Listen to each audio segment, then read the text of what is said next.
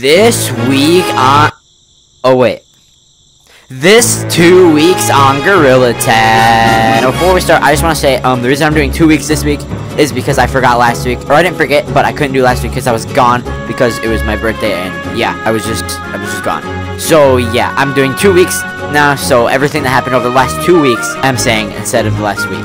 So, yeah. First of all, J-Man Curly posted 4 videos. He posted a video on seeing if ghosts were still real. He posted a video on checking out a Backrooms VR game update, and he also posted a video where he put all of his ghost hunting videos together in one. Oh, Doug's got a mohawk. I didn't know that. Yeah, he posted a video on putting all of his ghost hunting videos together in one over the course of the last few years of his YouTube career. And he also posted a video on joining a like a Girl Tag competitive team and using mud because he's bad. But yeah, that was cool. Anon hasn't posted at all over the last 2 weeks, and neither has Elliot. Like, come on, guys. VMT got the stick in Brick Tag, which is just a Girl Tag Lego copy, which I guess is pretty cool. He also played a bunch of mini games trying to figure out which one was the best in 2024. TTT Pig got 3 moderators together, and they all did stick justices on someone all at the same time. So they showed the kid 3 sticks, so that kid is in big trouble.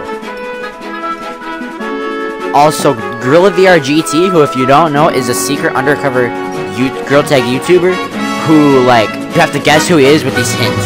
He came out with a bunch of hints the last 2 weeks. Yesterday, I think it was, maybe a few days ago, he came out with hint 13, and it changed everything. Hint 13 said all the hints were lies. Fake. Well, not necessarily lies, but they don't count. We're restarting from the start. So, yeah. That kind of ruins all of our progress. So now we gotta restart, like, Anyway, Girl Tag updated about a week ago, and it was the Pride update. But yeah, the community hates the Pride update so much.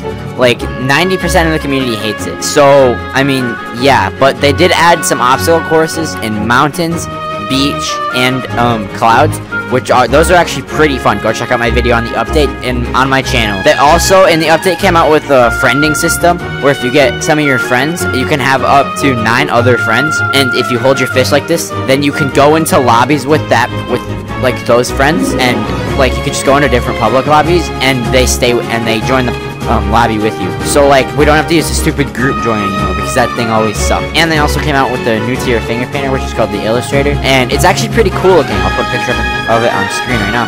And, like, it's not in game yet. Maxo did get, like, a mod that allowed him to have it. There's only 6 people that have it. Styled Snail, Elliot, VMT, Maxo, Fizzy, and Chibi. I don't know why K9 or J-Man Curly didn't get it.